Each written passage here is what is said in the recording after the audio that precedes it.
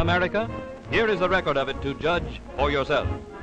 City streets, pounded by ever-increasing traffic, are modernized, resurfaced, thousands of blocks which mean huge savings in local tax money. Vital to the communities which they serve are the thousands of miles of highways, constructed and improved by the Works program. The need for first-class highways grows constantly as the automobile and the motor truck become increasingly important in both city and rural commerce.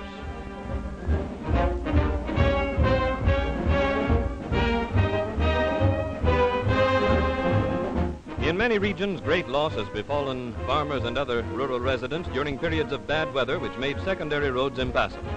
The need for adequate farm-to-market roads, which would make the transportation of farm produce independent of weather conditions, has been recognized in all parts of the country.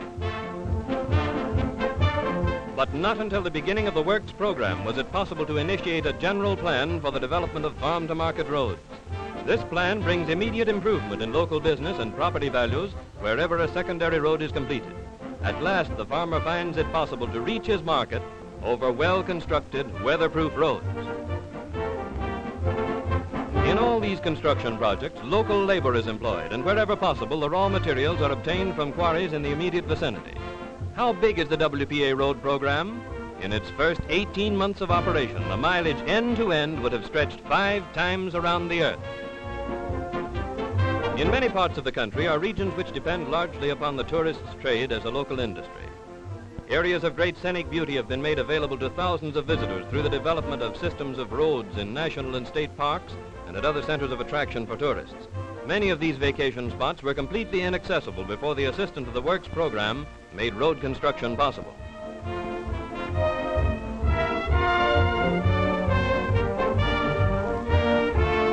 The welfare of the community served by a new construction project is always the first consideration, and plans are laid not only for the present, but for the more demanding future. In the field of public health, many important and permanent improvements have been undertaken.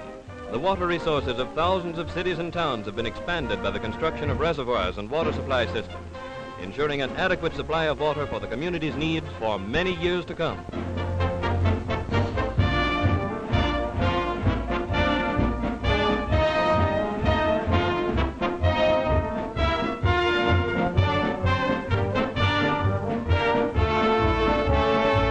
A particularly interesting example of a long-felt need met by the Works program is this reservoir at Atlantic City. Although this resort entertains millions of visitors every year, it never has had an adequate water supply until this reservoir was built.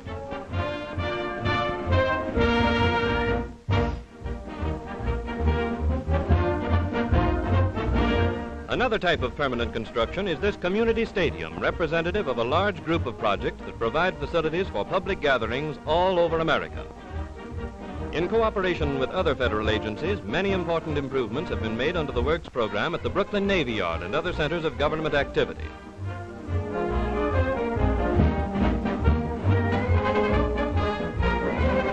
As an aid to traffic, hundreds of new bridges have been completed, designed to withstand high waters and the pounding of heavy loads. Thousands of other bridges have been repaired and made safe. Many cities have been freed from the peril of disease by the provision of modern, scientifically correct sewage systems, which often replace antiquated systems entirely inadequate for the needs of the community. Developments such as these are always undertaken with the cooperation of the public health agencies serving each locality, and the projects are carried out under the supervision of competent sanitary engineers.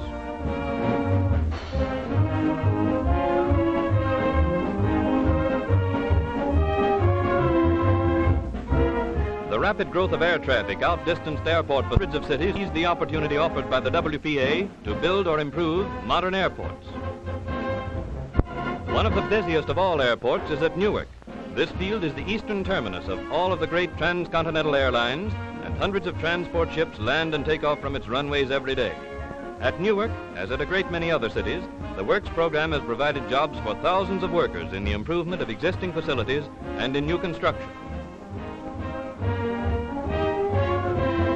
At Cleveland, great industrial center, emergency work built an immense landing mat, the largest single piece of paving in the world. At Detroit, both construction and improvements were completed. Second largest of American cities and first in transportation is Chicago, where an extensive program of airport improvements have given the city adequate air terminal facilities.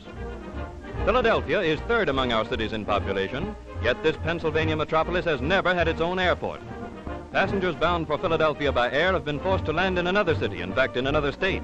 Not until the Great Works program became a reality was it possible to begin the construction of this air terminal on the site of the famed island shipyards. The increase in air transportation has also made necessary the development of hundreds of emergency landing fields along the regular flying routes. Frequently, the need for these fields is greatest where the work of preparation is most difficult. But safety in passenger transport requires the clearing of fields at frequent intervals.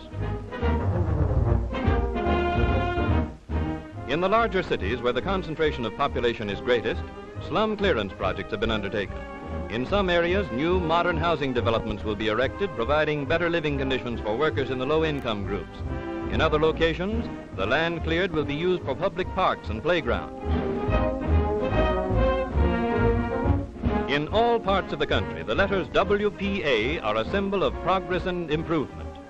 On buildings under construction, they mean the replacement of inadequate public facilities by new, well-planned structures. On buildings under repair, they mean the preservation of existing structures for greater utility. Many thousands of such jobs as these dot the map of the United States, giving work and hope to people who can't find jobs, impetus to retail trade and heavy industry, and permanent improvements to a host of communities for the years to come.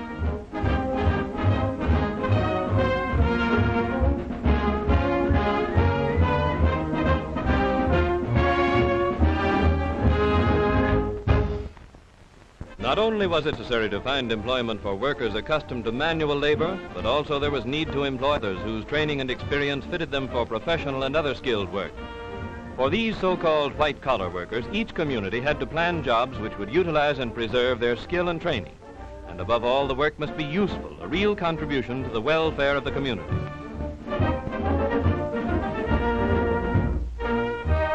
In planning traffic control for congested cities, jobs have been found which require varying degrees of skill. In the study of traffic problems, the first step is to determine the number of vehicles passing a given point. Then experts are employed to lay out new routes and regulations which will ensure greater safety for both motorists and pedestrians. Manpower for hundreds of such surveys is provided by the Works program. Tests have been devised to determine the ability and fitness of drivers so that the element of human failure may be eliminated. In cooperation with the police departments of several cities, automobile inspection stations have been established in an effort to reduce the number of unsafe vehicles on the road. Under the supervision of expert mechanics, every safety device is carefully checked for perfect operation. The laws of many states and cities require a regular inspection of this nature, and the possession of an up-to-date inspection label is necessary before the car owner may use his automobile on the streets and highways.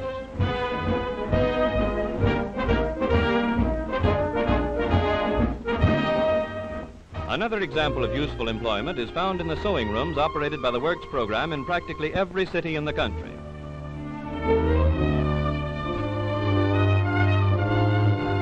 Expert craftsmanship is encouraged in design groups associated with the sewing projects. Women who are the principal support of their families are paid for their work, and the millions of garments and miscellaneous articles they produce are distributed free to families on relief or to tax-supported institutions.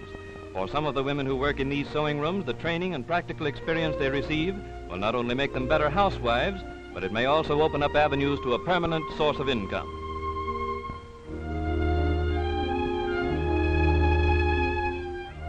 Many other types of employment are provided for women. In a number of weaving projects, instruction is given in an interesting and useful craft.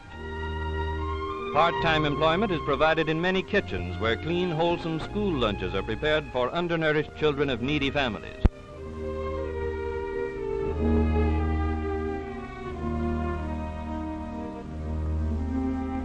In libraries and schools, skilled workers are employed in repairing and rebinding millions of books.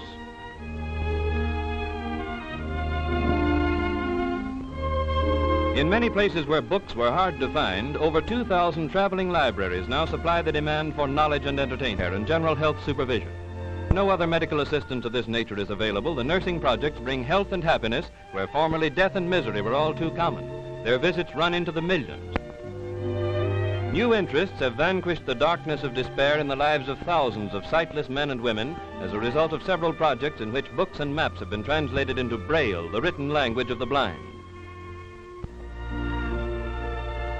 The proofreading of these works is done by sightless experts. In some cities, instruction is given in the reading of Braille maps. The tragedy of blindness has been the lot of thousands of our people in regions where coma, a dread eye disease, is prevalent.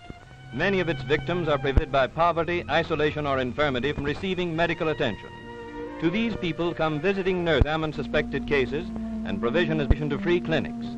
With this assistance, medical science has found it possible to control a disease which is a menace to young and old alike, in many cases affecting every member of a large family.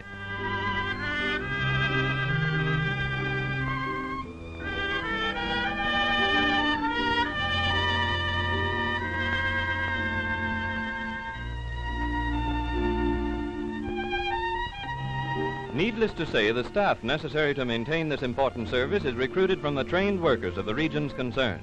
And again, useful employment is combined with an enterprise of great and immediate value to the community.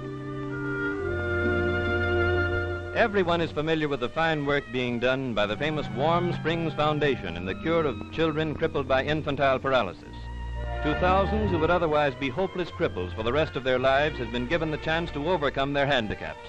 Much of the success of the treatment given at Warm Springs and elsewhere depends upon the existence of therapeutic pools in which patients may gradually recover the use of their muscles through exercise made easier by the support of warm water. In many parts of the country, WPA labor has constructed pools such as these, and trained WPA workers make up the staffs which assist in the medical treatment.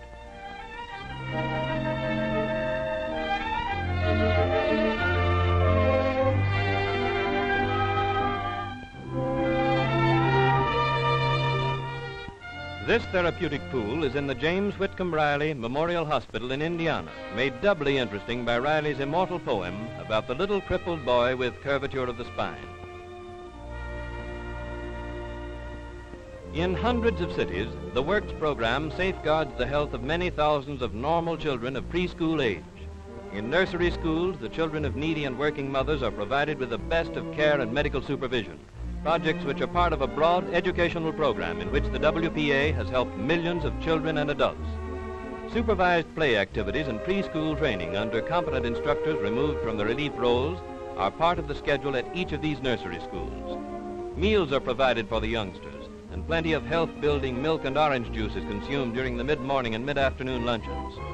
The food is prepared under the supervision of dietitians, and at all times a careful check of the health and development of the children is maintained.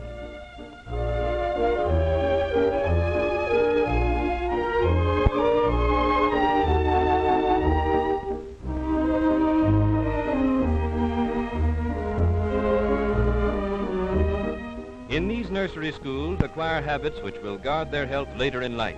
Here is a work which lays the foundation for a new generation of good citizens. Another part of the Works program enters the field of adult education, and this subject embraces a number of widely varied projects. Some of the most interesting of the WPA projects in adult education are the classes in which hundreds of thousands of foreign-born people learn the language and customs of their adopted country.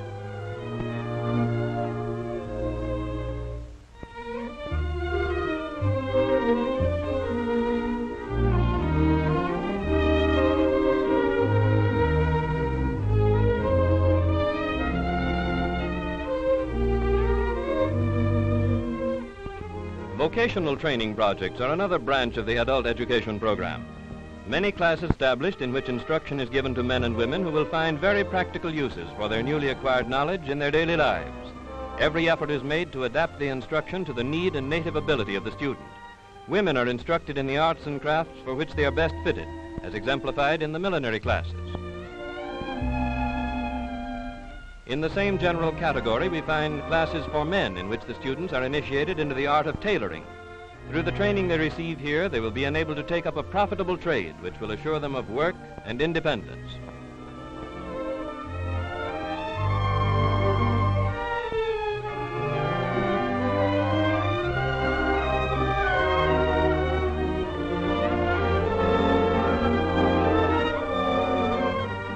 A project which combines rehabilitation and education is found in the many household training classes operated by the WPA. Here, future housewives are instructed in homemaking, and inexperienced girls from relief families are given training which will make them self-supporting. As the girls master each branch of household art, their progress is indicated on a chart. Upon graduation, the girls are placed through an employment service conducted by the Works program.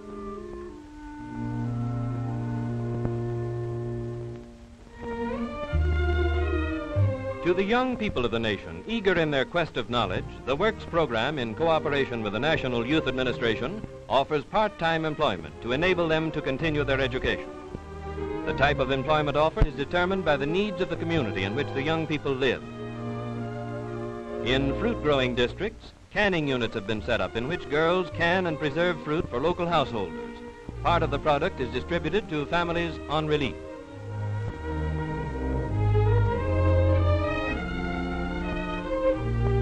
An interesting project in New England is that in which boys, many of them from seafaring families, are engaged in the catching and breeding of fish and the restocking of fishing grounds. As they cast their nets into the sea, the action symbolizes their search for education, security, the simple riches of life. And toward this objective, the normal heritage of every young American, the Works program offers them a helping hand. The sensitive fingers of artists are poorly suited to manual labor. And in finding suitable work for musicians and other artists, the WPA has contributed greatly to the culture of America. A typical project is this Negro choir, singing the spirituals that are the real folk music of America.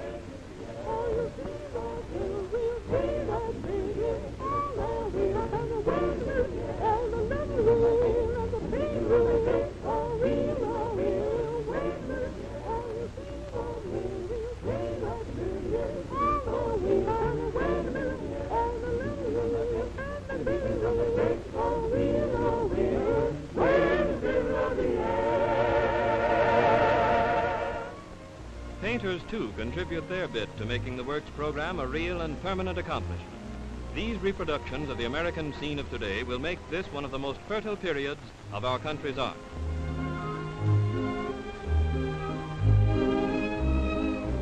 Some of this work is done on canvas, but much of it is created on the walls of our schools, libraries, and other public buildings in the form of mural paintings. Of particular interest is the great mural in the mess hall of the Military Academy at West Point, depicting great warriors of history.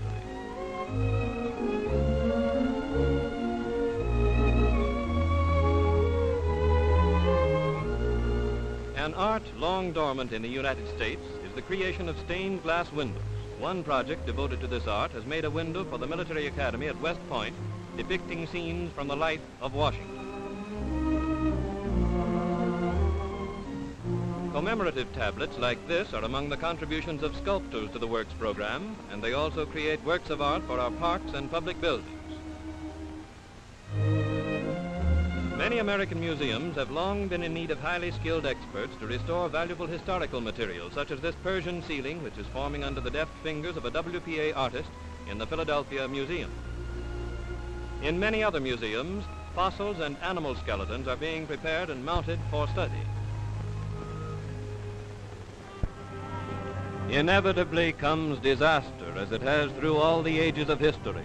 So today, flood, fire, and famine relentlessly persecute the human race. In this land of ours, so bountifully supplied by nature with fertile lands and rich forests, disaster has taken a terrible toll. Raging floods have swept the green valleys, imprisoning great cities in the grasp of icy waters, leaving destruction and the threat of disease in their wake.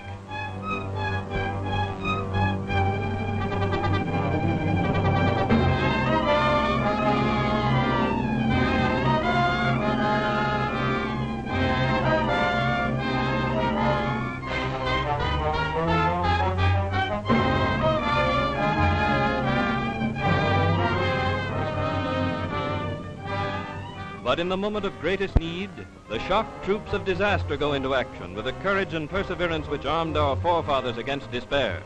The shock troops of disaster, the great army of WPA workers diverted from their work of construction and improvement to meet a pressing emergency, have proven their merit through many tragic hours which have harried at far-flung areas of the nation. Working hand in hand with other agencies of relief, the men and women of the WPA take up the work of rescue, evacuation, and relief. The first thought for the saving of imperiled lives and the protection of threatened areas from advancing waters, the orderly program goes swiftly forward.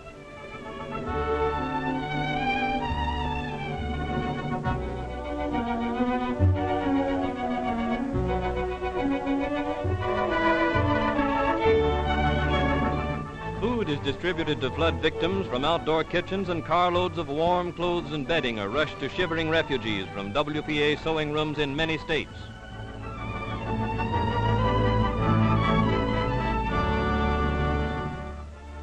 In emergency hospitals, thousands of lives are saved by Red Cross and volunteer nurses and doctors assisted by trained WPA workers.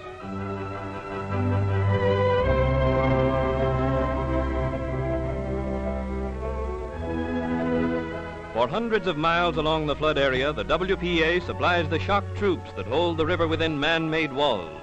Levee workers transport material by hand, by truck, by boat. Working day and night, they fill countless thousands of sandbags, raising the levees above the record crest. Often working under the skilled direction of Army engineers, relief workers fight the flood at every point.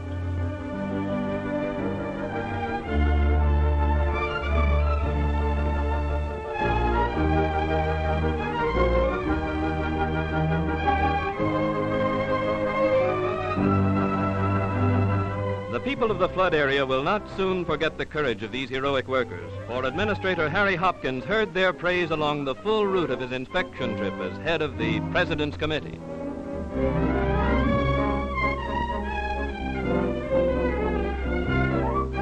As the waters subside after the work of rescue is completed, comes a new battle against the threat of disease. The wreckage and debris left by the flood must be quickly removed. Proper conditions of sanitation must be reestablished to prevent the epidemics which were once certain to take an additional toll of life. And so, from the first moment of danger to the day when life again takes up its even flow, the Works program offers aid to those who need it most.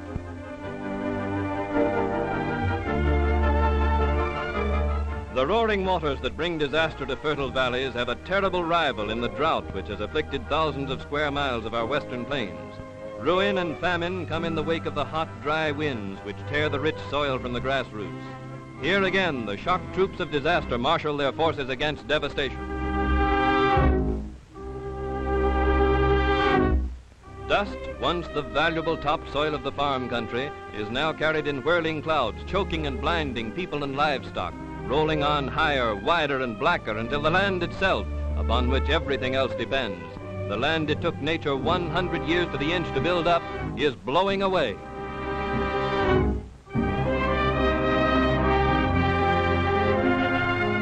In this emergency, too, the shock troops of disaster marshal their forces against devastation. With the aid of WPA workers, food, housing, and medical care are provided for those who have been driven from their homesteads by the threat of famine.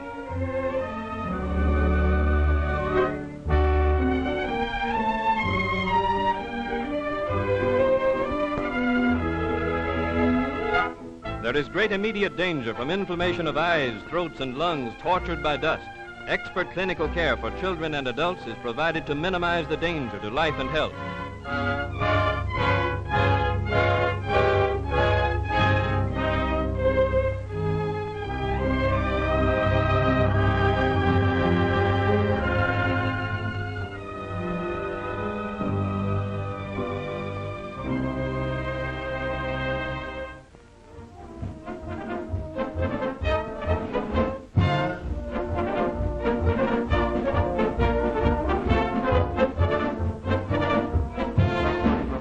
In addition to their vital work of providing the necessities of life for refugees, the WPA has found work for thousands of farmers who have been deprived of a livelihood by the drought.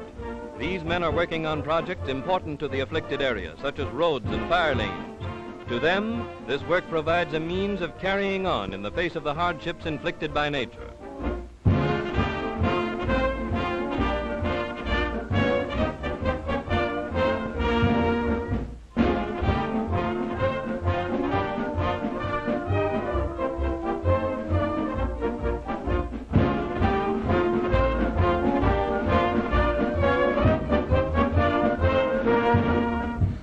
Drought is a grave national problem, correcting it a mammoth undertaking.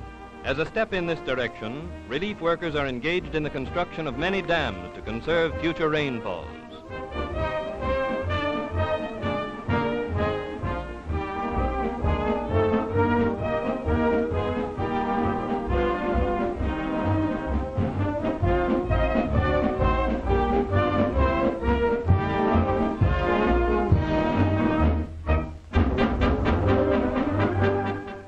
Construction work on water conservation projects requires an immense number of skilled and unskilled workers, providing immediate employment for hundreds of those who would otherwise be on relief.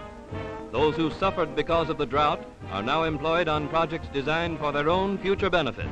Thus, the Works program answers the need of both the individual and the community.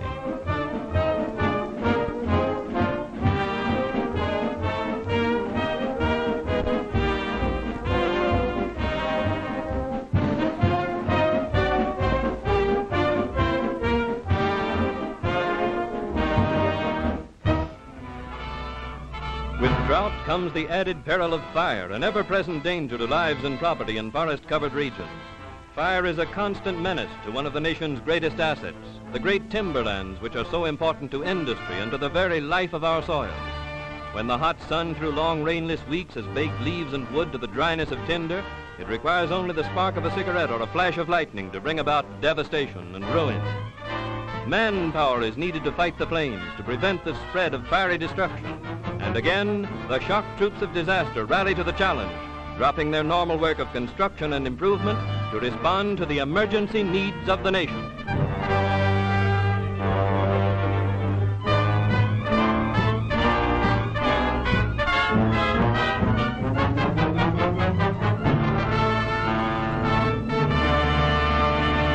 Parks, playgrounds, and other recreation areas play an increasingly important part in the lives of our people. The construction, improvement, and maintenance of thousands of such centers under the Works program provides millions of people with healthful, pleasant surroundings for relaxation and play.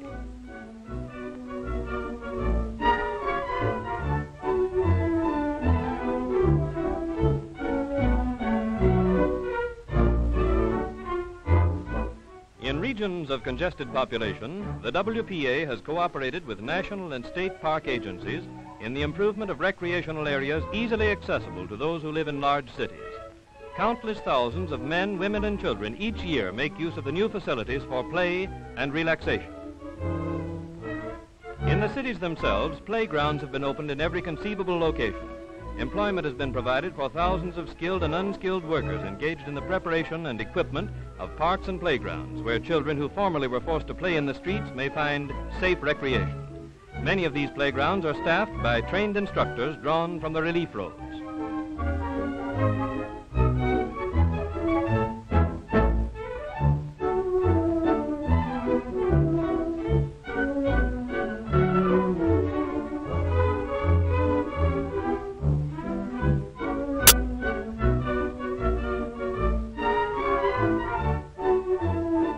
During the oppressive heat of summer, swimming pools are a haven of refuge for young and old alike. Hundreds of such pools with well-equipped bathhouses have been constructed by WPA labor. The trained supervisors and instructors provided for these recreation centers have been removed from relief roads.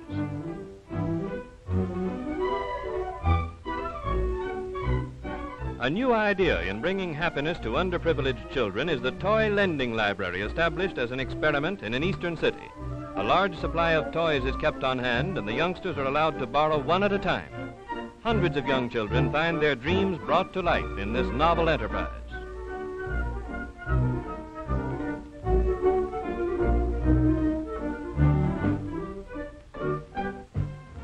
The conservation of human resources is one of the great objectives toward which the Works program has directed its efforts.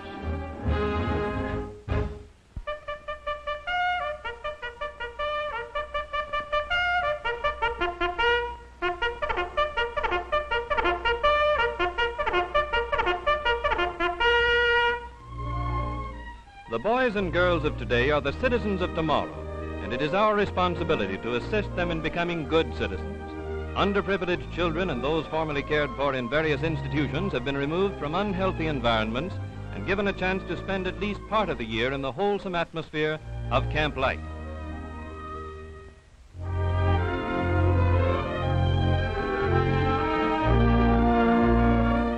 In these fine camps, an abundance of good food is provided, and medical attention and general supervision are ensured by staffs of trained WPA employees.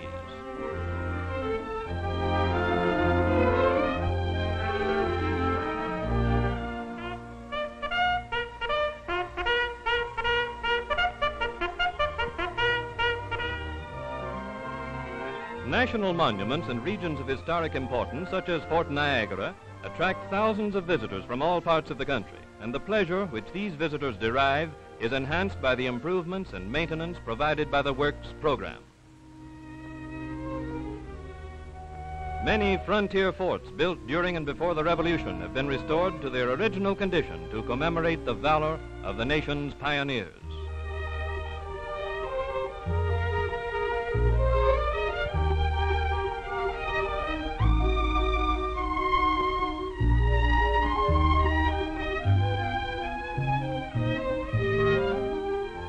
Parts of several Midwest states provided the background for Abraham Lincoln's early life. The WPA has constructed or restored several historic shrines to Lincoln's boyhood. Here are cabins representing the store in which he worked, his early home, the law office from which he borrowed books, and other reminders of the presence of this great American.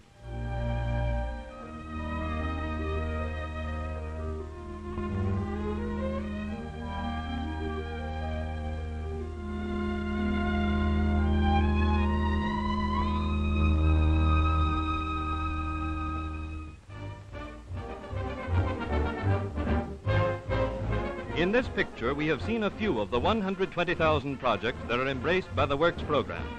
Each of these projects has been planned to meet a real need in the community which it serves, to take care of the unemployed, as well as to confer real and lasting benefits on the people of the United States, is the object of the WPA. Under this program, work pays America.